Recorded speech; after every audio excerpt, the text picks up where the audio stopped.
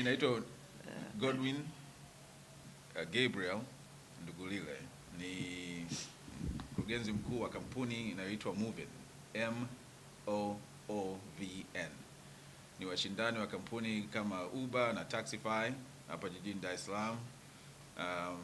Tuna biashara yetu iko katika nchi za Marekani, Canada, Arabuni, Dubai, na sasa hivi tumeleta hii program rasmi Tanzania.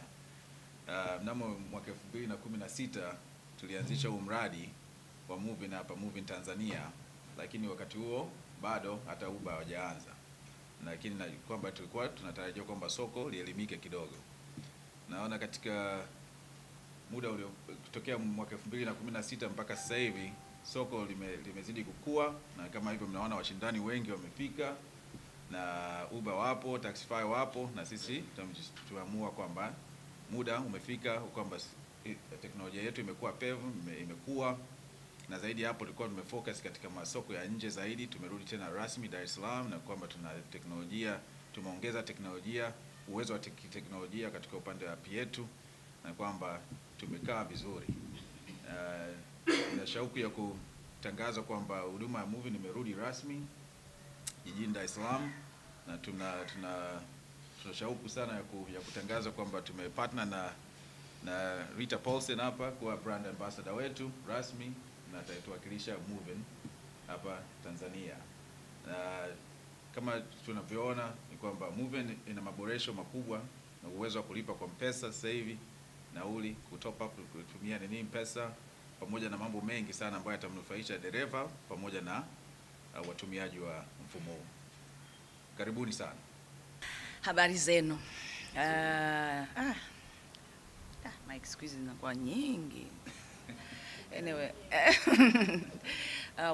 mimi nasema kwamba nashukuru sana kwamba kampuni ya Moovn imeweza kutambua ushawishi wangu katika jamii, as in kusimamia kitu kizuri kama hiki, kuweza kunifanya mimi niwe balozi wa Moovn Tanzania. Asanteni sana. Asante. Na ni kama niseme ni jukumu ambalo nakuwa umelibeba, kwa sababu inabidi usimamie, na yani jukumu langu ni kusimamia na kuhakikisha kwamba Moovn inafaidisha watu, na watu ambao wanajiunga na Moovn wanafaidika.